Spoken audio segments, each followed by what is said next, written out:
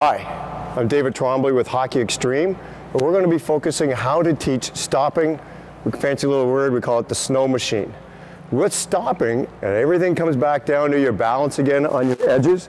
Here we are standing still on our flat edges. Some kids will actually collapse into the inside edges. Try to make sure you get them up on their flat edges.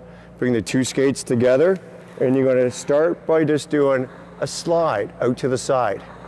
How does this all working? Well, I'm actually pushing right in the middle of my blade right here. All right, so I'm just actually pushing straight out. My balance is on the opposite leg all the way through. All right, pushing all the way out. Obviously, when I repeat one side about 10 times, I do the opposite side as well. Some kids may need assistance, and as you go up to them, you probably have to go up to them, and if this is the player's skate, you might have to actually pull their skate to work with them as you go through.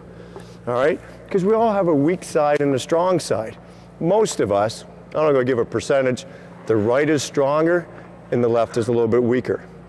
Now, one of the other little tools or tricks that we do, if this was the side of the boards, all right, I actually get the one skate on the board so it won't move, and then I'll push out to the side with the opposite one. This tends to work really well with the young kids too. Now, once we get into stopping, what we're going to do now is that as we go out, we're actually going to start with a snow plow. The snow plow works your inside edges.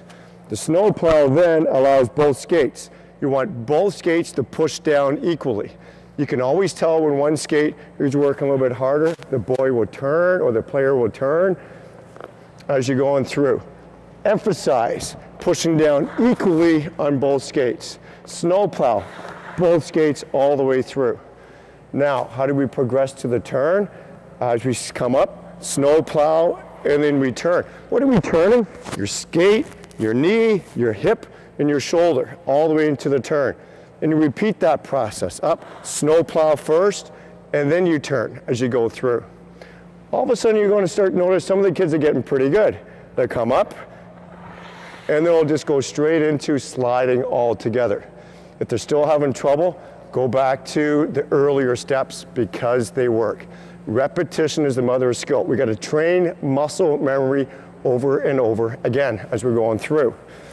So we're doing the inside edge stopping. We'll start getting into where the kids stop on one skate, start pushing, coming back, stopping on the other skate.